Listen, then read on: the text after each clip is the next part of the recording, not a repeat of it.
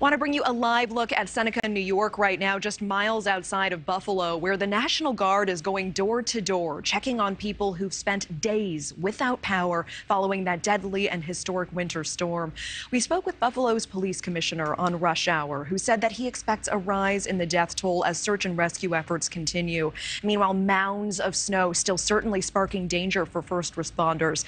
NewsNation correspondent Kelly Meyer joining us live in Buffalo, New York, where cleanup in full swing. Kelly. Yeah, Natasha, and you can see some of that cleanup here behind me. This was the scene all day, the sun back out, some of the snow starting to melt, and it was cleanup and catch-up day for city officials and crews after days of being buried with snow. Days after the deadly winter storm, Buffalo, New York is still digging out. This is my first time seeing the car since Friday. Shy Davidson left her car in this gas station parking lot 5 days ago.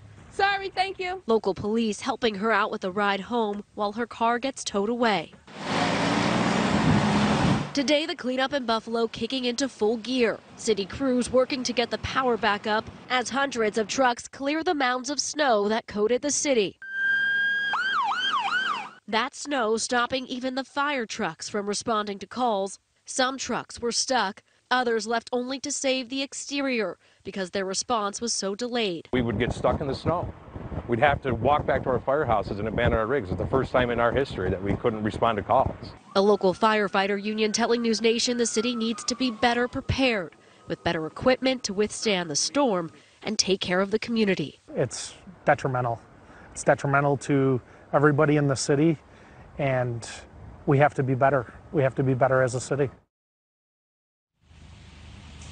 And those firefighters telling me that they actually got the help of some folks in the community to clear out the fire hydrants. That has been their mission today, getting those cleared out across the city. They also tell me that EMS is now caught up a little bit on calls. They're still backed up by 900 calls, but they were in the thousands over the weekend. Natasha. Appreciate you tracking the progress for us. Kelly Meyer live for us in Buffalo. Thank you. Thank you for watching. Go to newsnationnow.com to find NewsNation on your television provider. And don't forget to click the red subscribe button below to get more of NewsNation's fact-driven, unbiased coverage.